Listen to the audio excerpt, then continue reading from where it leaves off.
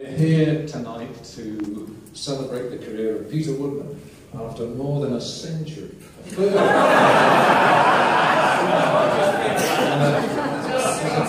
more than a third of a century at the Press Association. Now, look, I've got a revelation to make now. I have actually known Peter since he was 11. Just to clarify that, he was actually 30 years old when we first met. I am, of course, referring to his emotional age.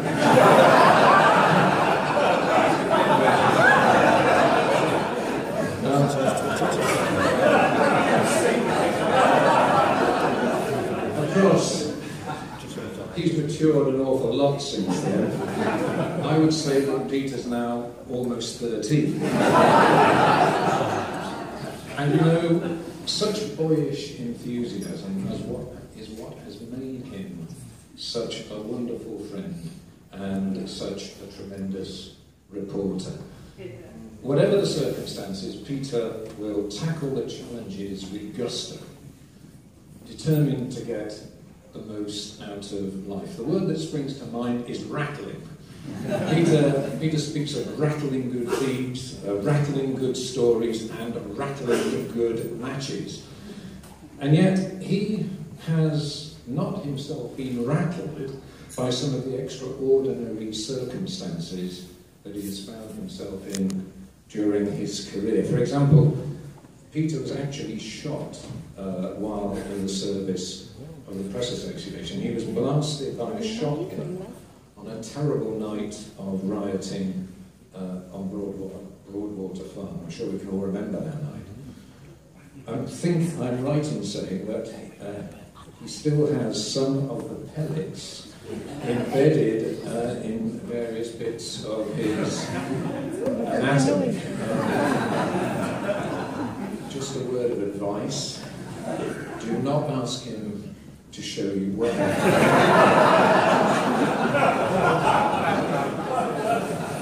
Now, for many years, the police hunted locals for the crime, although I always wondered if the PA night subs had. To be honest, they were a tricky bunch. Anyway, the following day, Peter was in a hospital bed wearing one of those skimpy hospital gowns, as I understand it, when the Home Secretary, Douglas Hurd, arrived to inspect and comfort the casualty. I believe that Peter was actually relieving himself in a handy receptacle outside the bed. When Mr. Hurd arrived, obviously Pete had his hands full, he rapidly picked up a pen and paper and interviewed the politician. Now, these days politicians see some dreadful sights during these troubled times we live in, but it must have tested his mettle to be interviewed by Peter, who was clutching a pen in one hand and holding together a hospital gown with the other to preserve what little dignity. Now, it was Peter's brilliant coverage of the Herald of Free Enterprise disaster that led to him getting the transport correspondence job, and he has done the job with distinction ever since, and he has done it with single-minded determination. Well, single-minded determination apart from when there is a football tournament on, or when Wimbledon fortnight is taking place, or when cricket is being played anywhere on the face of the globe. And it's at those moments, it is fair to say that 11-year-old Woodman minor can be momentarily distracted. Fortunately, there has been what I call Radio Woodman to keep everyone informed of developments, however obscure, which is obviously much appreciated by colleagues trying to write breaking news. And as rattling matches are played, Pete has deployed his brilliant talent for mimicry. John Motson, Pathé newsreel reporters, and Richie Benner make frequent guest appearances on Radio Woodman, and when tennis is on, Dan Maskell appears Lazarus-like to explain, "Oh, I say." Perhaps you'd like to just... Oh, I say.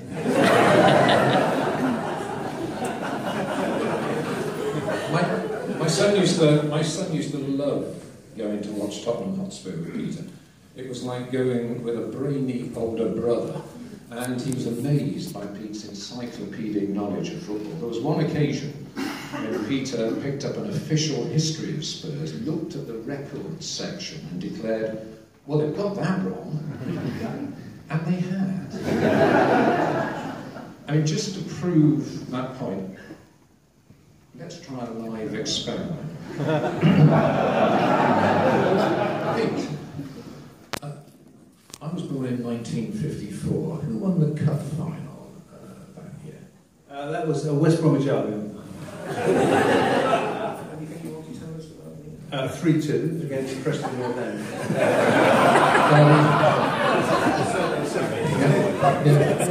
Anything else?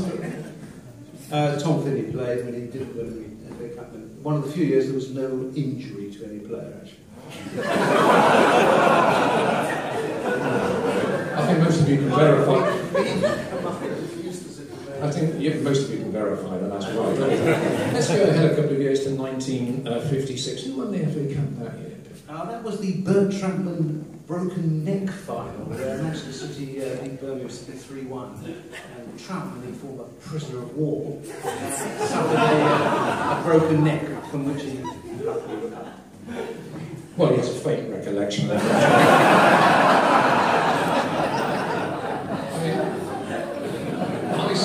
I see young Woodman swatting up those facts from a football annual under the blankets by the light of a torch after lights out. Last week. Well, actually, it's funny because we actually had a conversation a few weeks ago about it. He said, I was lying in bed, just trying to remember the FA Cup final results from the 1970s, and I thought,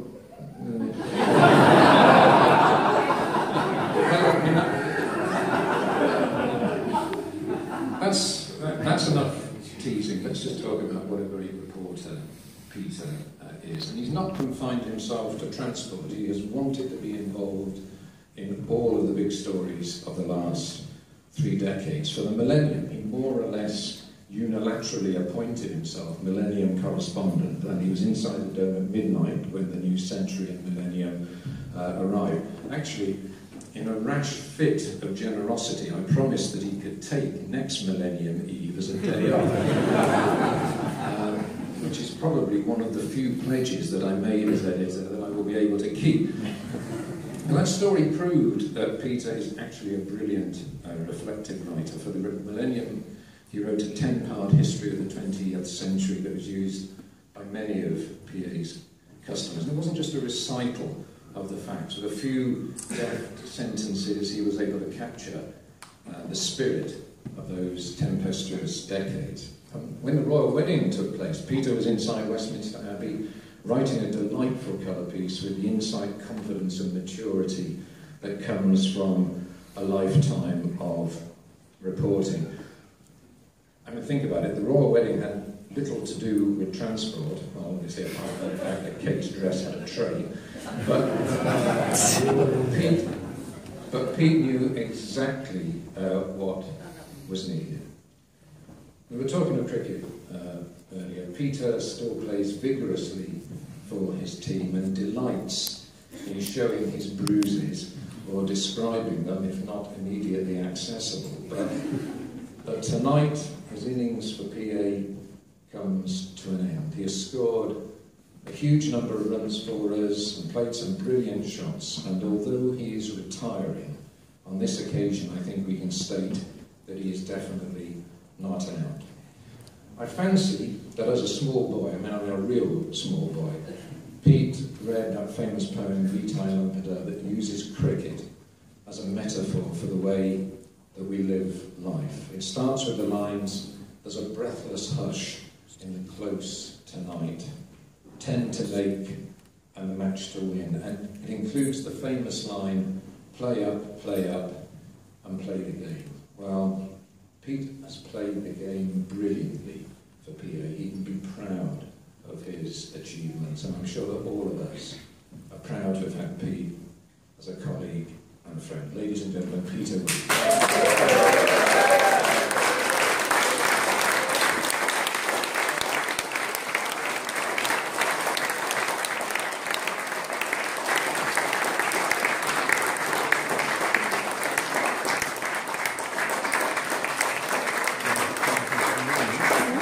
Jonathan's run is going to be banned from all leaving do's from now on because he's just too hard an act to follow.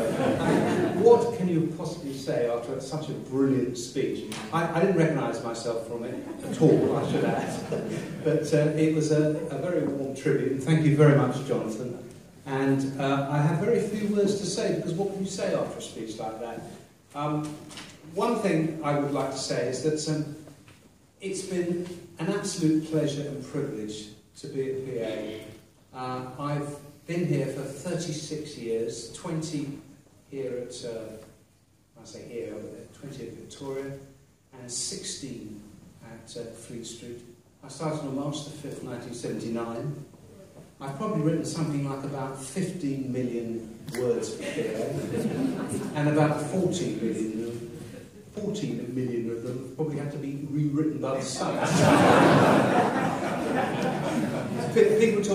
People were kind enough to actually talk about this as being the end of an era, but I think some of the people who had to sub some of my stuff might describe it as the end of an era. Actually, I promised my wife I wasn't going to tell that joke. I little thought, actually, that when I first started, when we had copy takers, we had a belt that went round like the old sweet shop things you used to see when you were a small child, and somebody was once sick in the belt at Christmas. The copy was accompanied by this rather strange stuff that was going around. It was pretty disgusting. The really important stuff, the snaps in those days. All the copy was written on what looked like sort of white bolt paper, and the clever stuff, the snaps and the snap four, were done on yellow paper. In fact, if you were down the pub, you'd come back and they'd say, oh, yellow paper, orange paper, whatever it was, it meant there was a big story. But invariably, the really big stories got stuck in this belt thing. And they had some phonist guy who'd have to sort of fish it out. It'd always been the most important stuff. And, I mean, it was archaic. When they introduced mobile phones, for example, they resembled sort of bricks. These massive, great things that you have to cart around. My struggle with IT has been truly epic.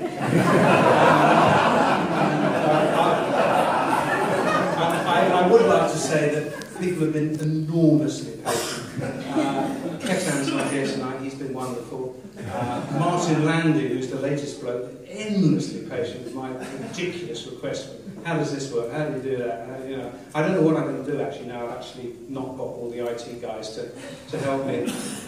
One thing that has puzzled me, I started off at PA, and I now find that, and I do quote here, I now find that I'm working for an organisation that is the leading provider of multi-platform content solutions. And I can just about understand what this means as a transport correspondent, because it does contain the word platform. I'm totally okay with that.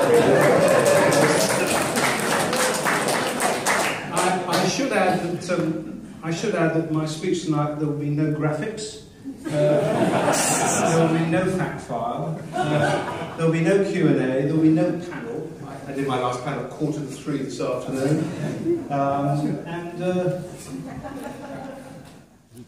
And there will, I think there will be no filming, but I'm not sure Mr. Jones will be around taking lots of pictures. Anyway, I'm not going to go on very much longer because there's plenty of drinking time to go on. I want to say, first of all, thank you very much indeed for all of you for coming. It's been great seeing so many people. One or two people I haven't seen for a long time. It's been absolutely fabulous. I'm not going to thank loads of people because it sounds like an Oscar speech, and I'm going to finish very shortly. All I can say is it's been a real pleasure and a real privilege, and thank you very much indeed.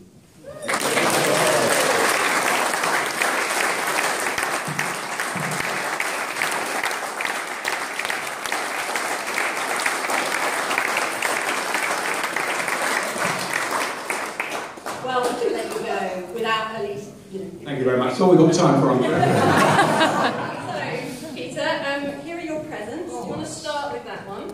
Well, that's absolutely fantastic. I've got a bat, which I suppose as a cricketer is a start. Lovely. If anybody who hasn't signed the cricket bat would like to sign the cricket bat, it will be around. Oh, that's absolutely fabulous. Right, let's... Oh, hang on my bat. There's a card for you.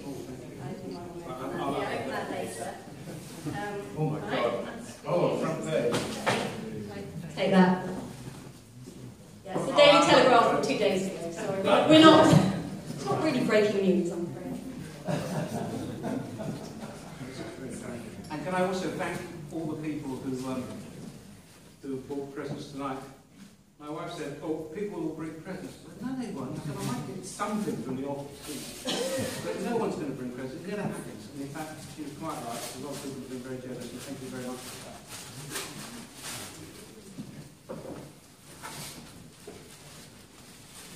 We're going to get a drink again very shortly, don't worry.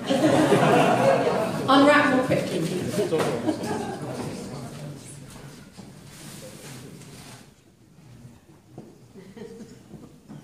Oh, gosh, Matt. It says here, there's a wonderful Matt card here, which I don't know if you can see. It says here, the train has always been called the 857, but nobody can remember why.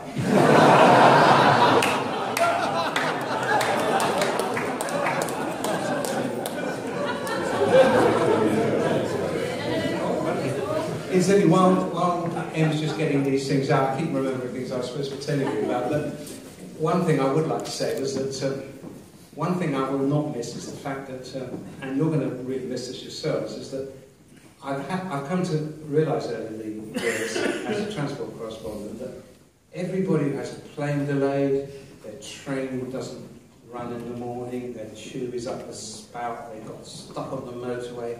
I've had to remember, at the end of the day, it's all my fault. And they can, they send me stuff. So, you notice they've also sent it to the news desk. You think, oh God, I have to write something. There was an alert. Yeah, there's about 20 alerts. So hang on, I'm bloody underground. Yeah. Anyway, carry on. Well, we couldn't let you leave without one of these. I mean, getting Matt to do something just tremendous.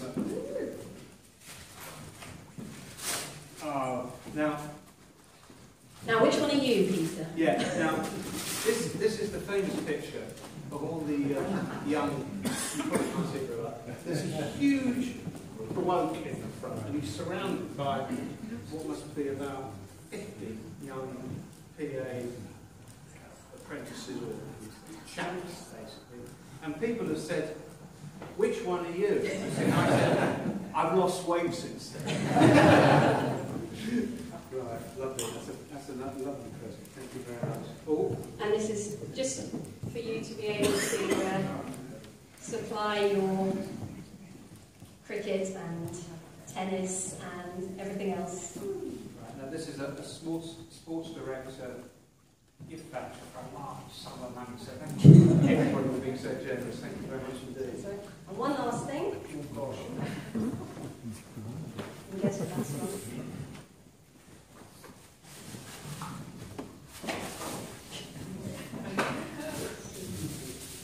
They drink it all tonight. It's obviously a book.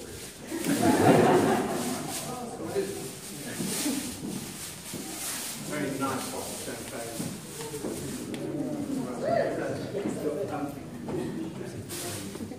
Can I just thank Em, who's probably had to do most of this herself. Can I just thank you for being so wonderfully generous? And that is absolutely the end of the speeches.